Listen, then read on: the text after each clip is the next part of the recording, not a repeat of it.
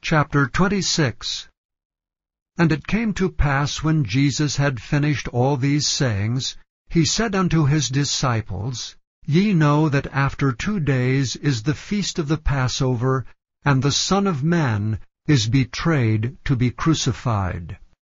Then assembled together the chief priests, and the scribes, and the elders of the people, unto the palace of the high priest, who was called Caiaphas, and consulted that they might take Jesus by subtlety and kill him.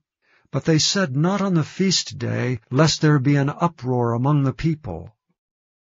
Now when Jesus was in Bethany, in the house of Simon the leper, there came unto him a woman having an alabaster box of very precious ointment, and poured it on his head, as he sat at meat. But when his disciples saw it, they had indignation, saying, To what purpose is this waste? For this ointment might have been sold for much, and given to the poor. When Jesus understood it, he said unto them, Why trouble ye the woman? For she hath wrought a good work upon me. For ye have the poor always with you, but me ye have not always. For in that she hath poured this ointment on my body, she did it for my burial. Verily I say unto you, wheresoever this gospel shall be preached in the whole world, there shall also this, that this woman hath done, be told for a memorial of her. Then one of the 12, called Judas Iscariot, went unto the chief priests, and said unto them, What will ye give me? And I will deliver him unto you. And they covenanted with him for 30 pieces of silver. And from that time he sought opportunity to betray him. Now the first day of the feast of unleavened bread, the disciples came to Jesus, saying unto him, Where wilt thou that we prepare for thee to eat the Passover? And he said, Go into the city to such a man, and say unto him, The Master saith, My time is at hand. I will keep the Passover at thy house with my disciples. And the disciples did as Jesus had appointed them, and they made ready the Passover. Now when the even was come, he sat down with the 12. And as they did eat, he said, Verily I say unto you, that one of you shall betray me. And they were exceeding sorrowful, and began every one of them to say unto him, Lord, is it I? And he answered and said, He that dippeth his hand with me in the dish, the same shall betray me. The Son of Man goeth as it is written of him, but woe unto that man by whom the Son of Man is betrayed. It had been good for that man if he had not been born. Then Judas, which betrayed him, answered and said, Master, is it I? He said unto him, Thou hast said. And as they were eating, Jesus took bread, and blessed it, and brake it, and gave it to the disciples, and said, Take, eat, this is my body. And he took the cup, and gave thanks, and gave it to them, saying, Drink ye all of it, for this is my blood of the New Testament, which is shed for many for the remission of sins. But I say unto you, I will not drink henceforth of this fruit of the vine, until that day when I drink it new with you in my Father's kingdom. And when they had sung an hymn, they went out into the Mount of Olives. Then saith Jesus unto them, All ye shall be offended because of me this night. For it is written, I will smite the shepherd, and the sheep of the flock shall be scattered abroad. But after I am risen again, I will go before you into Galilee. Peter answered and said unto him, Though all men shall be offended because of thee, yet will I never be offended. Jesus said unto him, Verily I say unto thee, that this night before the cock crow, thou shalt deny me thrice. Peter said unto him, Though I should die with thee, yet will I not deny thee. Likewise also said all the disciples. Then cometh Jesus with them into a place called Gethsemane, and saith unto the disciples, Sit ye here while I go and pray yonder. And he took with him Peter and the 2 sons of Zebedee, and began to be sorrowful and very heavy. Then saith he unto them, My soul is exceeding sorrowful, even unto death. Tarry ye here, and watch with me. And he went a little farther, and fell on his face, and prayed, saying, O my Father, if it be possible, let this cup pass from me. Nevertheless, not as I will, but as thou wilt. And he cometh unto the disciples, and findeth them asleep, and saith unto Peter, What, could ye not watch with me 1 hour? Watch and pray, that ye enter not into temptation. The spirit indeed is willing, but the flesh is weak. He went away again the second time, and prayed, saying, O my Father, if this cup may not pass away from me, except I drink it, thy will be done. And he came and found them asleep again, for their eyes were heavy. And he left them, and went away again, and prayed the third time, saying the same words. Then cometh he to his disciples, and saith unto them, Sleep on now, and take your rest. Behold, the hour is at hand, and the Son of Man is betrayed into the hands of sinners. Rise, let us be going. Behold, he is at hand, that doth betray me. And while he yet spake, lo, Judas, one of the 12, came, and with him a great multitude with swords and staves from the chief priests and elders of the people. Now he that betrayed him gave them a sign, saying, Whomsoever I shall kiss, that same is he, hold him fast.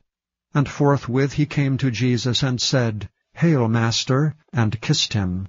And Jesus said unto him, Friend, wherefore art thou come? Then came they, and laid hands on Jesus, and took him. And behold, one of them which were with Jesus stretched out his hand, and drew his sword, and struck a servant of the high priest's, and smote off his ear. Then said Jesus unto him, Put up again thy sword into his place. For all they that take the sword shall perish with the sword.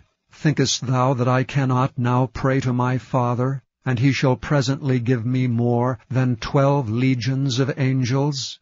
But how then shall the Scriptures be fulfilled, that thus it must be? And that same hour said Jesus to the multitudes, Are ye come out as against a thief with swords and staves for to take me? I sat daily with you, teaching in the temple, and ye laid no hold on me. But all this was done, that the Scriptures of the prophets might be fulfilled. Then all the disciples forsook him, and fled. And they that had laid hold on Jesus led him away to Caiaphas the high priest, where the scribes and the elders were assembled. But Peter followed him afar off unto the high priest's palace, and went in and sat with the servants to see the end. Now the chief priests and elders and all the council sought false witness against Jesus to put him to death, but found none. Yea, though many false witnesses came, yet found they none. At the last came 2 false witnesses, and said, This fellow said, I am able to destroy the temple of God, and to build it in 3 days. And the high priest arose, and said unto him, Answerest thou nothing? What is it which these witness against thee? But Jesus held his peace. And the high priest answered and said unto him, I adjure thee by the living God, that thou tell us whether thou be the Christ, the Son of God. Jesus saith unto him, Thou hast said. Nevertheless I say unto you, Hereafter shall ye see the Son of Man sitting on the right hand of power, and coming in the clouds of heaven. Then the high priest rent his clothes, saying, He hath spoken blasphemy. What further need have we of witnesses? Behold, now ye have heard his blasphemy. What think ye? They answered and said, He is guilty of death. Then did they spit in his face, and buffeted him, and others smote him with the palms of their hands, saying, Prophesy unto us, thou Christ, who is he that smote thee? Now Peter sat without in the palace, and a damsel came unto him, saying, Thou also wast with Jesus of Galilee. But he denied before them all, saying, I know not what thou sayest. And when he was gone out into the porch, another maid saw him, and said unto them that were there, This fellow was also with Jesus of Nazareth. And again he denied with an oath, I do not know the man.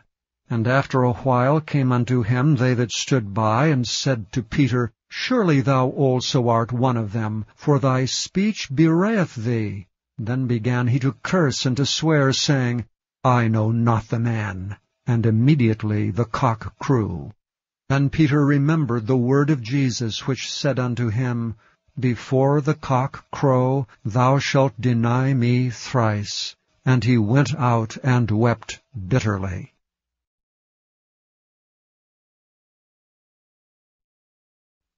Chapter 27. When the morning was come, all the chief priests and elders of the people took counsel against Jesus to put him to death. And when they had bound him, they led him away, and delivered him to Pontius Pilate the governor. Then Judas, which had betrayed him, when he saw that he was condemned, repented himself, and brought again the 30 pieces of silver to the chief priests and elders, saying, I have sinned in that I have betrayed the innocent blood. And they said, What is that to us? See thou to that. And he cast down the pieces of silver in the temple, and departed, and went and hanged himself. And the chief priests took the silver pieces, and said, It is not lawful for to put them into the treasury, because it is the price of blood. And they took counsel, and bought with them the potter's field, to bury strangers in. Wherefore that field was called the field of blood unto this day. Then was fulfilled that which was spoken by Jeremy the prophet, saying, And they took the 30 pieces of silver, the price of him that was valued, whom they of the children of Israel did value, and gave them for the potter's field, as the Lord appointed me. And Jesus stood before the governor, and the governor asked him, saying, Art thou the King of the Jews? And Jesus said unto him, Thou sayest. And when he was accused of the chief priests and elders, he answered nothing. Then said Pilate unto him, Hearest thou not how many things they witness against thee? And he answered him to never a word, insomuch that the governor marveled greatly. Now at that feast the governor was wont to release unto the people a prisoner whom they would. And they had then a notable prisoner called Barabbas. Therefore, when they were gathered together, Pilate said unto them, Whom will ye that I release unto you, Barabbas, or Jesus, which is called Christ? For he knew that for envy they had delivered him. When he was set down on the judgment seat, his wife sent unto him, saying, Have thou nothing to do with that just man, for I have suffered many things this day in a dream because of him. But the chief priests and elders persuaded the multitude that they should ask Barabbas, and destroy Jesus. The governor answered and said unto them, Whether of the twain will ye that I release unto you? They said, Barabbas. Pilate saith unto them, What shall I do then with Jesus, which is called Christ? They all say unto him, Let him be crucified. And the governor said, Why, what evil hath he done? But they cried out the more, saying, Let him be crucified. When Pilate saw that he could prevail nothing, but that rather a tumult was made, he took water and washed his hands before the multitude, saying, I am innocent of the blood of this just person. See ye to it. Then answered all the people, and said, His blood be on us, and on our children. Then released he Barabbas unto them. And when he had scourged Jesus, he delivered him to be crucified. Then the soldiers of the governor took Jesus into the common hall, and gathered unto him the whole band of soldiers. And they stripped him, and put on him a scarlet robe. And when they had platted a crown of thorns, they put it upon his head, and a reed in his right hand. And they bowed the knee before him, and mocked him, saying, Hail, King of the Jews! And they spit upon him, and took the reed, and smote him on the head. And after that they had mocked him, they took the robe off from him, and put his own raiment on him, and led him away to crucify him. And as they came out, they found a man of Cyrene, Simon by name. Him they compelled to bear his cross.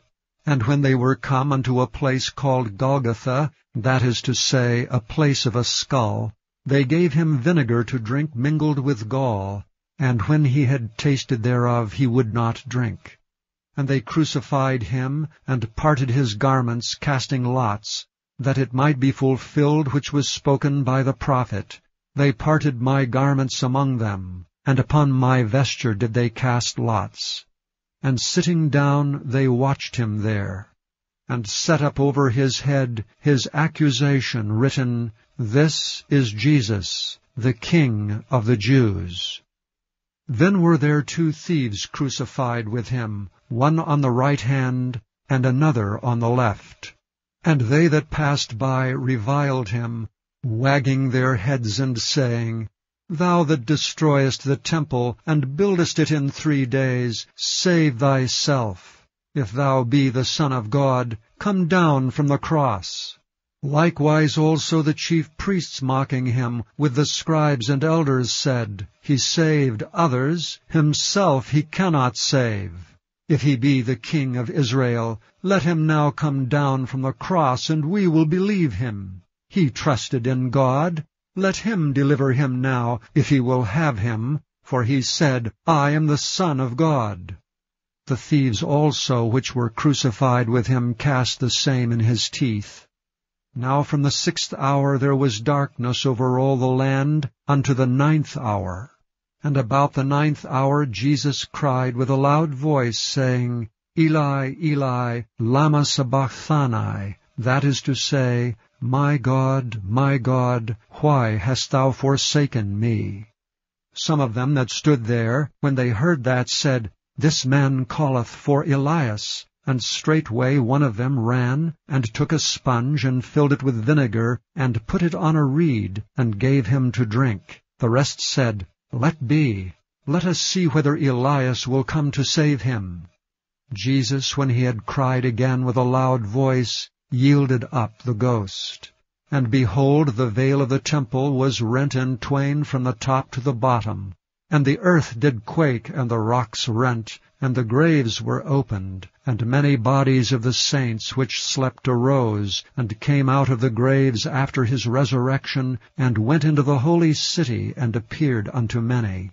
Now when the centurion, and they that were with him watching Jesus, saw the earthquake, and those things that were done, they feared greatly, saying, Truly this was the Son of God. And many women were there beholding afar off, which followed Jesus from Galilee, ministering unto him, among which was Mary Magdalene, and Mary the mother of James and Joses, and the mother of Zebedee's children. When the even was come, there came a rich man of Arimathea named Joseph, who also himself was Jesus' disciple. He went to Pilate, and begged the body of Jesus. Then Pilate commanded the body to be delivered.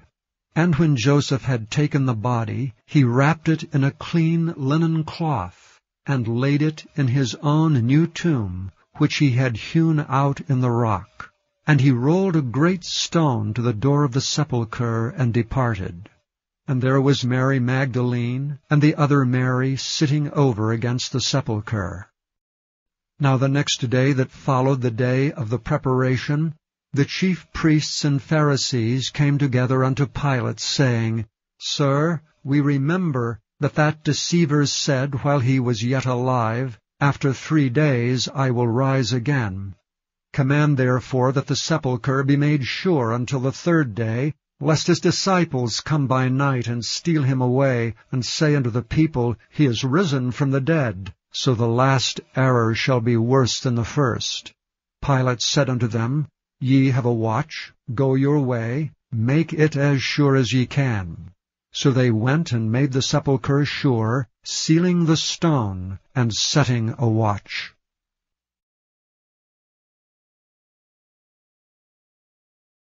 Chapter 28. In the end of the Sabbath, as it began to dawn toward the 1st day of the week, came Mary Magdalene and the other Mary to see the sepulchre. And behold, there was a great earthquake, for the angel of the Lord descended from heaven, and came and rolled back the stone from the door, and sat upon it. His countenance was like lightning, and his raiment white as snow, and for fear of him the keepers did shake, and became as dead men. And the angel answered and said unto the women, Fear not ye, for I know that ye seek Jesus, which was crucified. He is not here, for he is risen, as he said.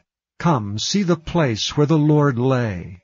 And go quickly and tell his disciples that he is risen from the dead. And behold, he goeth before you into Galilee. There shall ye see him. Lo, I have told you. And they departed quickly from the sepulchre with fear and great joy, and did run to bring his disciples word. And as they went to tell his disciples, behold, Jesus met them, saying, All hail! And they came, and held him by the feet, and worshipped him. Then said Jesus unto them, Be not afraid. Go tell my brethren that they go into Galilee, and there shall they see me. Now when they were going, behold, some of the watch came into the city, and showed unto the chief priests all the things that were done. And when they were assembled with the elders, and had taken counsel, they gave large money unto the soldiers, saying, Say ye, his disciples came by night, and stole him away while we slept. And if this come to the governor's ears, we will persuade him and secure you. So they took the money, and did as they were taught. And this saying is commonly reported among the Jews until this day. Then the 11 disciples went away into Galilee, into a mountain where Jesus had appointed them. And when they saw him, they worshipped him, but some doubted. And Jesus came and spake unto them, saying, All power is given unto me in heaven and in earth. Go ye therefore and teach all nations, baptizing them in the name of the Father, and of the Son, and of the Holy Ghost, teaching them to observe all things whatsoever I have commanded you. And lo, I am with you alway, even unto the end of the world. Amen.